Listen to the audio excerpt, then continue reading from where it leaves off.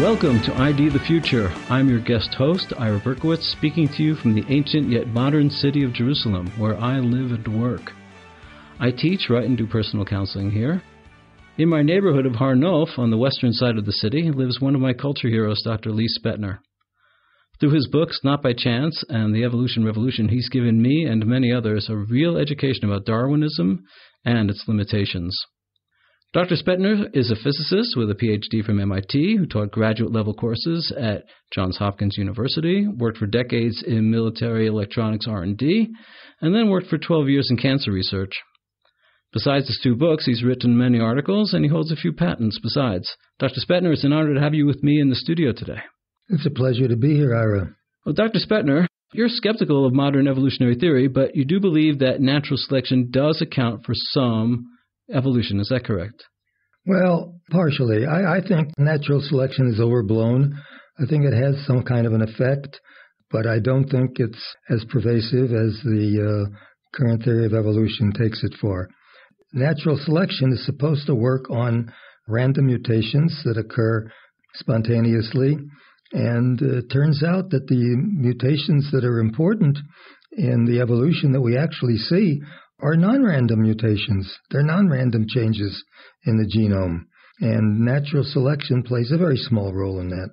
So let's start with some of the problems. In your first book, Not by Chance, you write that a mutant with a selective advantage still doesn't have a much better chance of surviving than other individuals of the same species. Why is that?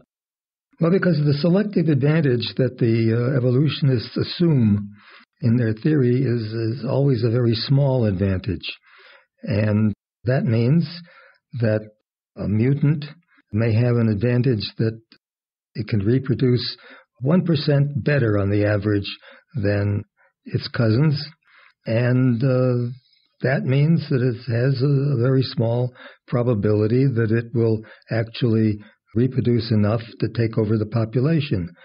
These are all random processes, and they work according to probabilities, and the probability of a mutant with a 1% selection advantage may have a 2% probability of actually taking over the population.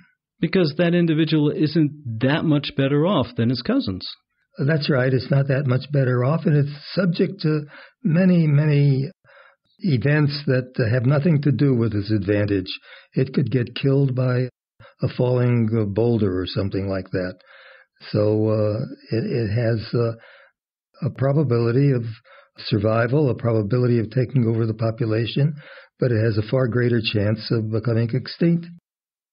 Dr. Spetner, what if the population is small? So wouldn't a small population make the survival and eventual dominance of a positive mutation more likely? Okay, it's not a much more adapted organism, but it's got a smaller field in which to play. Well, I think the thing about small population is that the small number of individuals means that it's much less likely for a random mutation that they require to occur. So that already means that the probability of something evolving in a small population is less than in a large population. Why is that? Why is it less likely to occur if the population is small? Because the numbers of individuals are smaller. We're working on the occurrence of a random mutation that should occur in any one individual. Now, if I only have one individual in a population, then the probability of a random mutation being adaptive is whatever number it turns out to be. This is part of their theory that actually there are no such things, but and as you make the population larger and larger, there's a larger pool of individuals, larger pool of genomes in which mutations can happen. So the probability of getting a beneficial mutation in a large population is greater than the probability of getting one in a small population. Makes sense. Okay, but we've been assuming a low mutation rate, right? We've been assuming a mutation rate that we actually observe. Okay, let's say it was higher. In any case, Tom Schneider created an EV program which you criticized where the mutation rate was quite a bit higher. Would that create the information buildup required for natural selection? You said no. Why? Well, in a computer simulation, you can create information with a high enough mutation rate, but that mutation rate would have to be so high that if it would occur across a genome in an actual organism, the population would die out because most of these mutations would be deleterious. So the higher the mutation rate means, okay, we've got more adaptive mutations, but correspondingly we have many more deleterious mutations. That's correct. And in a computer simulation, you don't have to worry about the deleterious mutations. You don't even consider the population dying out. He's just looking for the increase of information, and you can get an increase of information with a high enough mutation rate. We can keep our pixels going no matter what. Yeah, sure. Okay, there was a case, Dr. Ed Max challenged you, though, where there is a case of a high random mutation rate. It does add information to the genome. It's the case of mutations occurring in B lymphocytes in the vertebrate immune system. So you'll have to fill us in on what that means, and then tell us why you don't agree with Dr. Max after all. Well, actually, he posted this essay on the internet saying that here's an example in the immune system where random mutations do create information. And he emailed me and asked me if I would be willing to comment on this. And my comment was that they indeed do add information in the immune system. But the point is that these mutations are not in the part of the genome that reproduces. They don't go on to the next generation.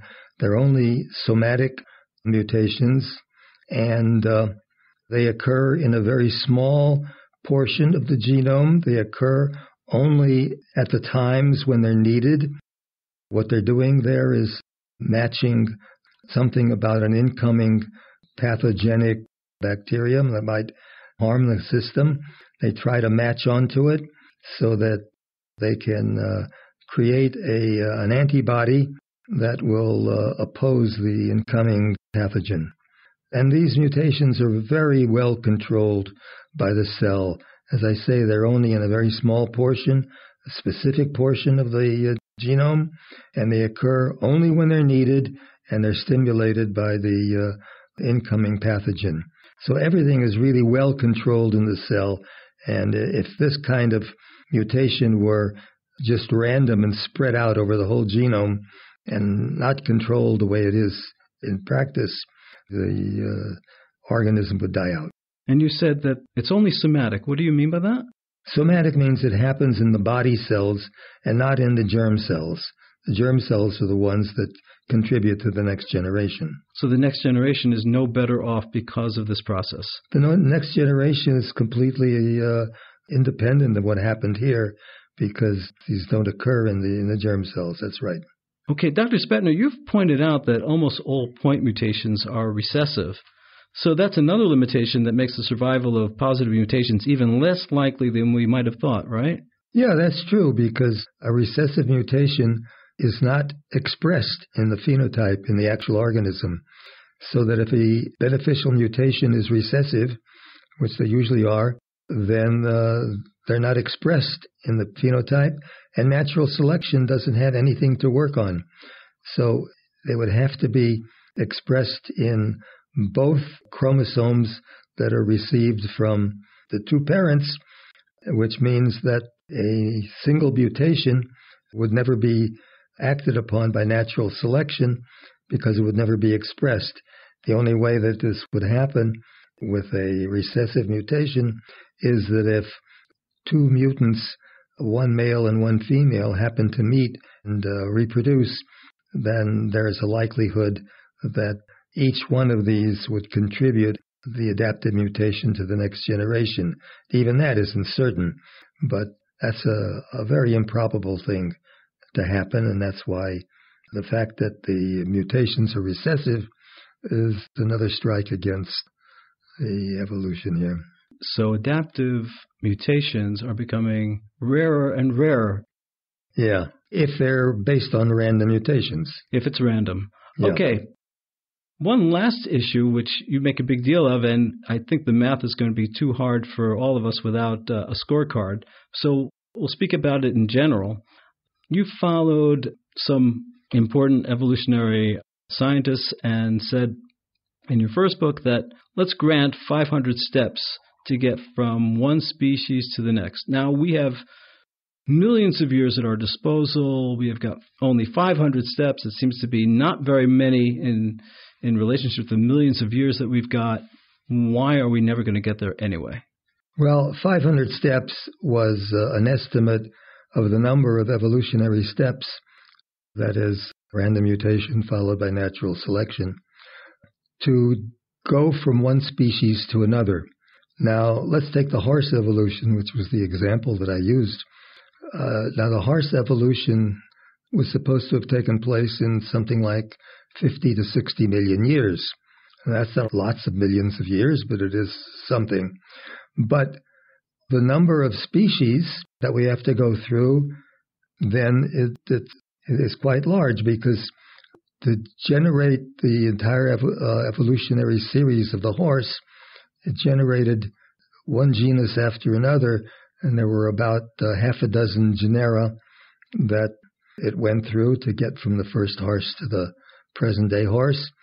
Now, each one of these then, in, say, 60 million years, took 10 million years, and from one genera to the next, took about a chain of 10 species had to evolve one after the other to go from one genus to another, so that you're left with 1 million years for each genus. So this 500 steps had to occur in 1 million years and not in millions of million years. So we're never going to get there. Well, the deck seems to be stacked against random mutations leading to speciation. And as you write, the chances of a new organ coming to existence would therefore be even smaller. It's hard enough to get from one species of horse to another. It would be much harder to create the liver, for example.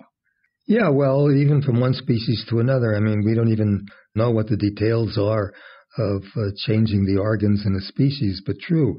To get a liver is not an easy task. A lot of different enzymes have to be manufactured and evolved, whatever. And it's very hard to explain how these things could evolve in some detail by random mutations and natural selection. Thank you, Dr. Spetner, for talking to us today. And if our listeners really want to get the full account of what Dr. Spetner has to say, they should buy his two books, Not by Chance and The Evolution Revolution, both available on Amazon. This is Ira Berkowitz from Jerusalem. Thank you for listening to Intelligent Design, the Future. This program was recorded by Discovery Institute's Center for Science and Culture. ID the Future is copyright Discovery Institute. For more information, visit intelligentdesign.org and idthefuture.com.